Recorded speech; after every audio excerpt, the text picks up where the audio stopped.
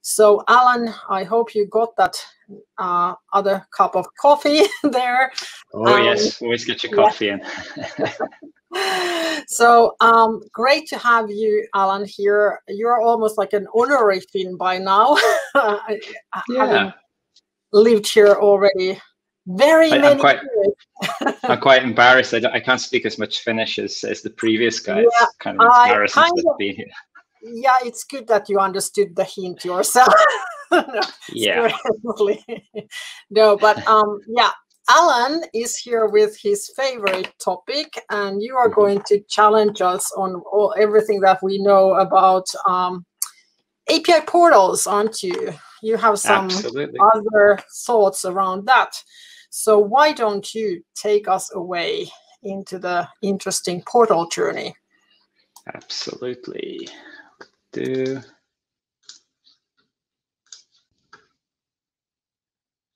Okay, great. So as Mariuka just said, I'm going to be talking to you about the next generation of API portals, right? So this is me, for those of you who haven't seen me before. I've been working the last 20 or so years for mainly larger organizations, more recently at Pone here in Helsinki, but before that, Swisscom for many years in Switzerland, and then quite a few companies in Munich. What we're doing now is we're working on API portals as a service. So let's kick things off by looking at how API portals are today, or up until this point in time, what we've been looking at.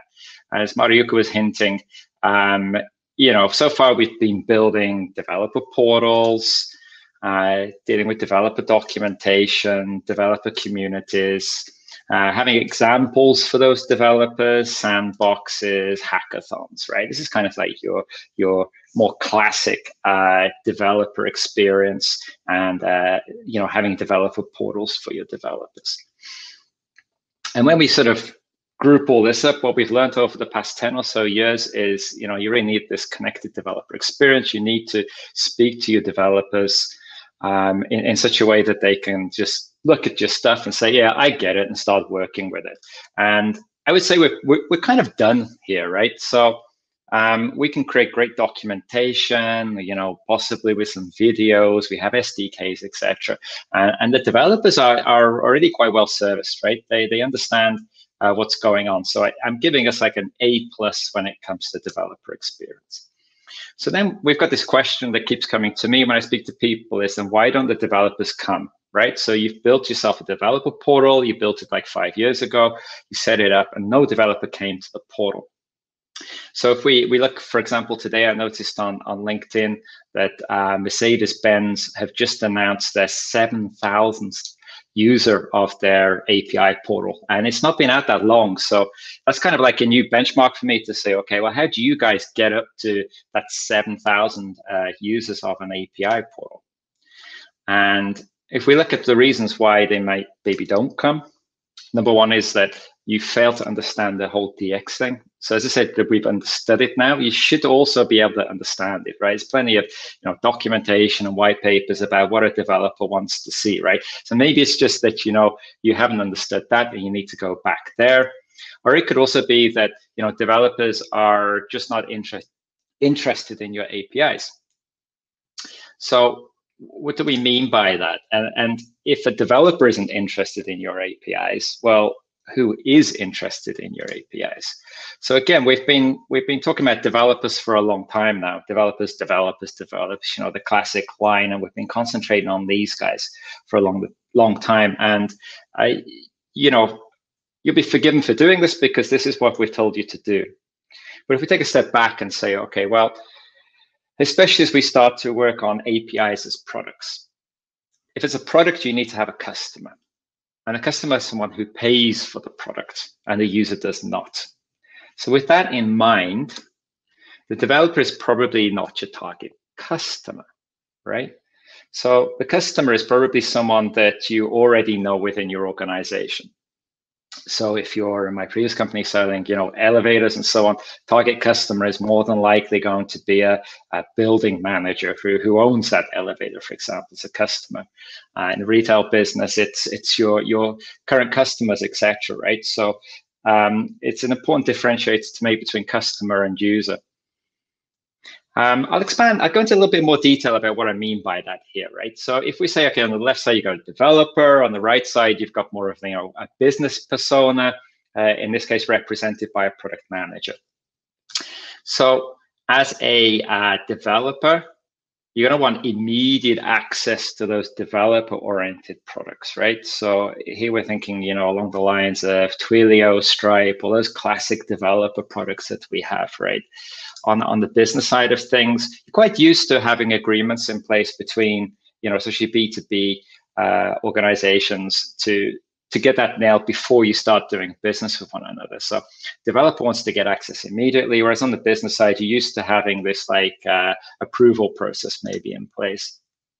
Some example products on the developer side, like I said, Twilio type stuff, call forwarding, getting access to Google Docs, just stuff that's, simple and easy. I found recently, I think Live Cricket Scores is one of the most used APIs on the internet, which is fantastic. On the flip side, I'm more on the business side, no one's going to give a developer direct access to an elevator, right? Sign up to our elevator call API. It's not going to happen, right? It's going to be a bunch of people in between. You're going to have building owners, like I said, the manufacturer of the elevator, and you're going to have, the company involved in actually, bringing a robot or wherever it is to the elevator as well. On a similar vein, creating a new mobile phone subscription, there's going to be a business relationship in place before that. Tracking a vehicle location, anything to do with really super sensitive data, big agreements need to be in place before that happens, creating bank accounts, all this type of stuff. So joining these two things together, and this cheesy graphics time, I love these graphics, it's this keyword developer enabled. I did a session with Adam about 3 months ago now, I think, and he dropped this word developer enabled in there. And for me, it just clicked immediately to say, okay, business products, digital products, which are API based, that are developer enabled, meaning that you need a developer in order to work with them. I think that's where we've been confused over the last years, in that we know that developers need to use the APIs as a user, but we've been focusing on them as the customer, where we should have been concentrating on the business side as the customer and making them work with the developer. So more cheesy graphics. You could see this just add developer. So when you have some food and it says on the packaging, we're used to in the olden days, just add water, here we say, okay, just add developer, right? So you need a developer. And you need this trusted by developers, concept within there. I'm not saying here that you can ignore the developer and the developer experience. I think everything we've learned is very valid. And any, product manager or business persona that's worth their salt will go to their internal development team and say, hey, what do you think of these APIs? Can we use them? And if your APIs are rubbish, then it's not going to work, right? So you still got to have, really good, developer documentation, etc.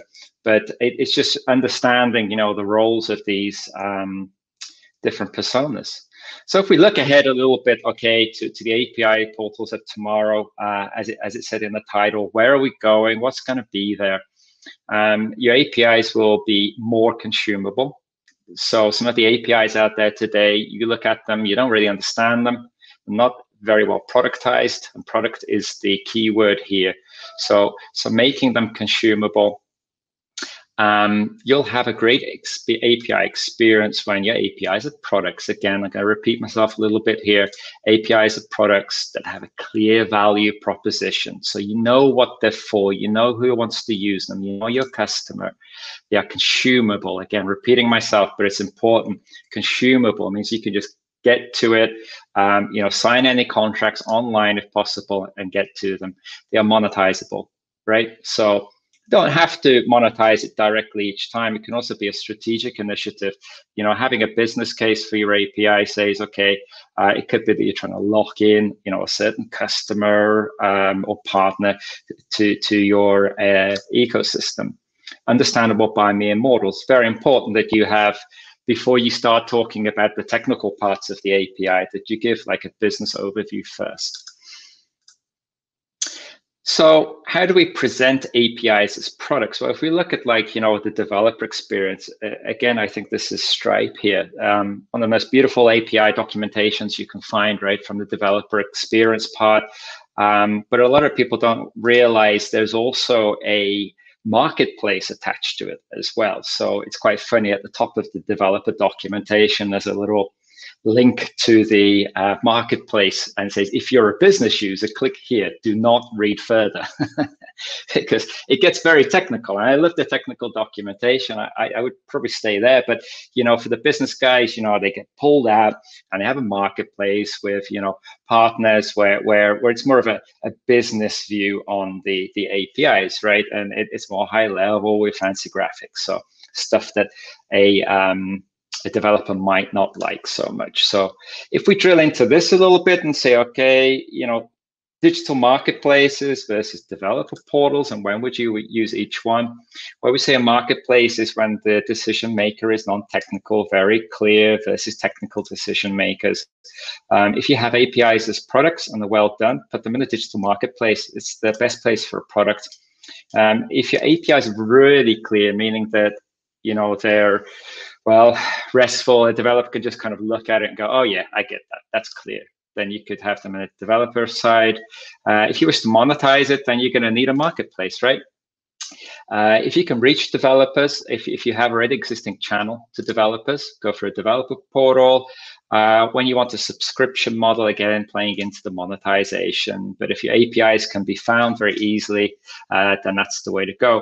And the question is, you know, should you be using both, or should you concentrate on one or the other? And the answer is you should probably be using both, right? You're going to have this concept of different personas within your API portal.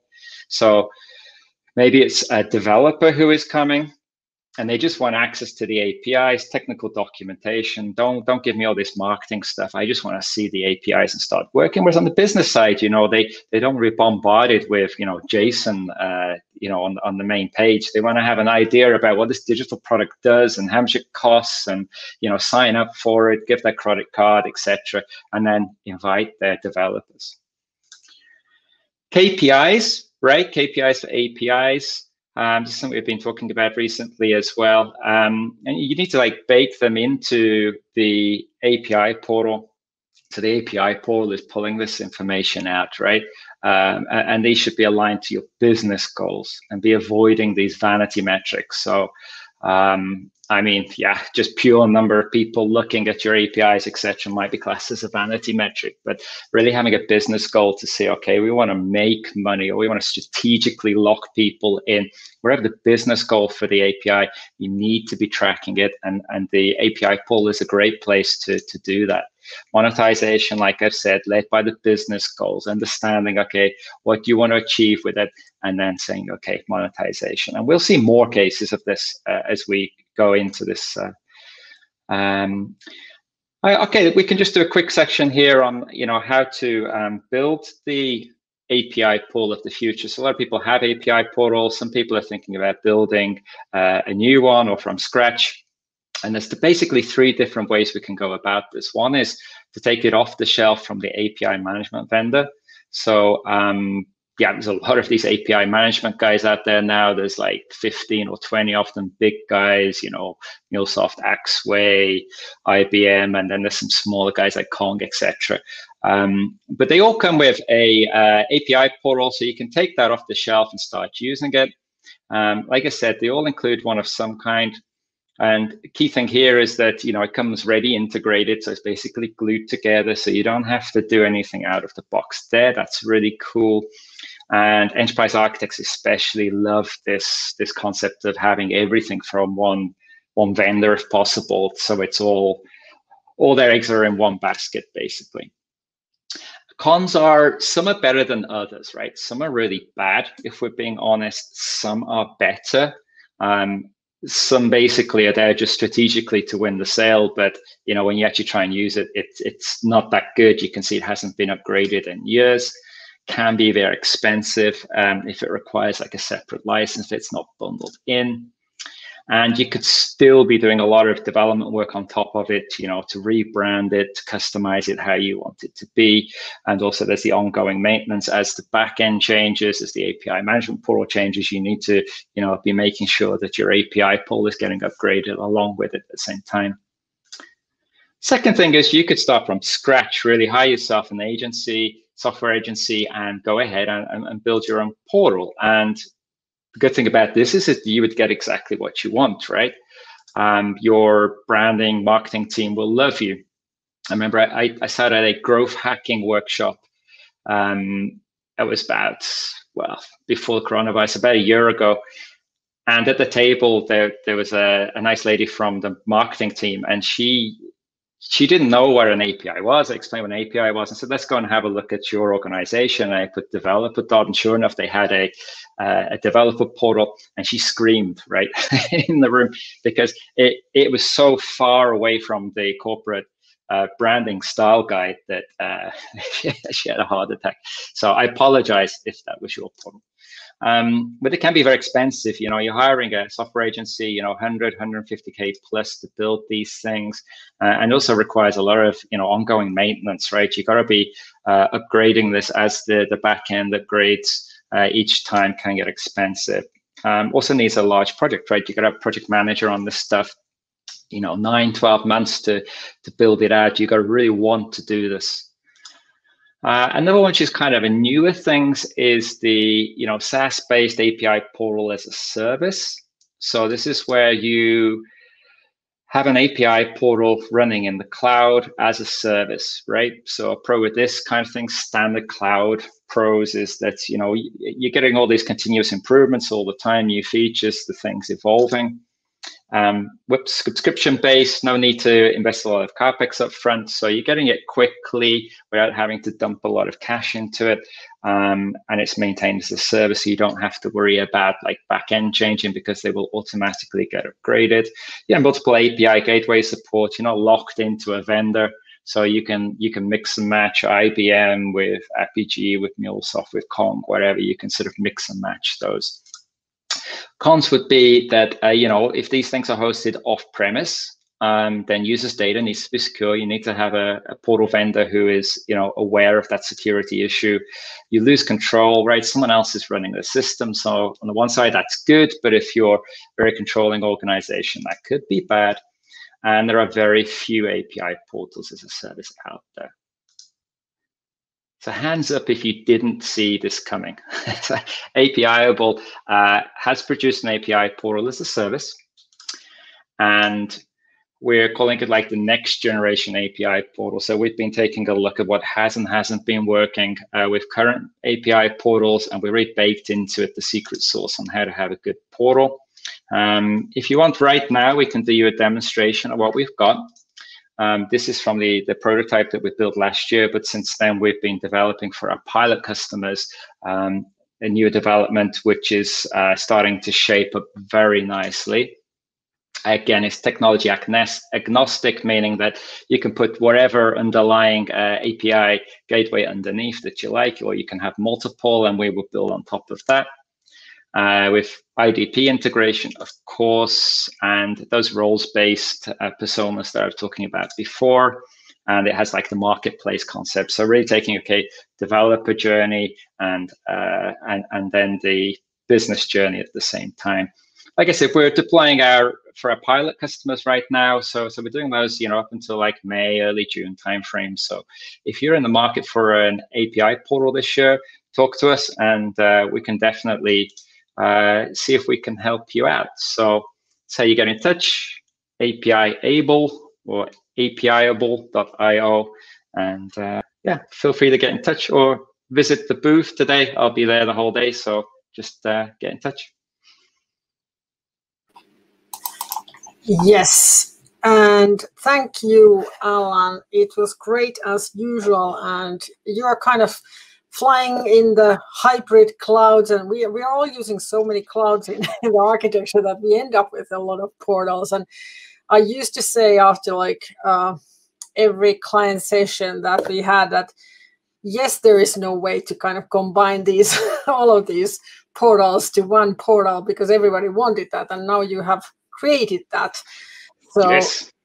It has been interesting to see. So there is like one question here in the chat for you. I promised to give the next Allan with one L. We have this Allan track, plenty of time, because he said he's drowning his slides. But Heimo has a question. What does API gateway integration mean here? Getting schema and descriptions from the gateway. So what does API gateway integration mean? Yes. Okay, yeah, so every API management solution has, like the meta APIs, the management APIs that control that gateway, right? And with the correct API key, you can access those APIs. And when you access those APIs, you can get access to all of the API proxies from that organization. So it could be, customer data or wherever. And so what we can do when we've got access to that is expose those as products on the portal. So that's, the most common way you would take an API portal. At the moment, you would take your underlying API management gateway and then just put a portal on top of it. So that's what we do. And what we can also do is, as Marjukka just said, we can take multiple API gateways, because believe it or not, within these larger organizations, there are multiple API management solutions in place. Line of business might have one. IT will definitely have one. You can find like the IoT guys will have one, right? Before you know it, in order to a developer to, have a certain use case, they need to sign up at 3 separate portals, right? And that's suboptimal. So what we do is we come in over the top of all of those API gateways, and then we create, combined products effectively. Yeah, and that's an interesting development in the API management. It's kind of like everybody started to have their own SaaS tools around the company or other things, and suddenly these API management tools come in the shape of not looking like API management tools, actually.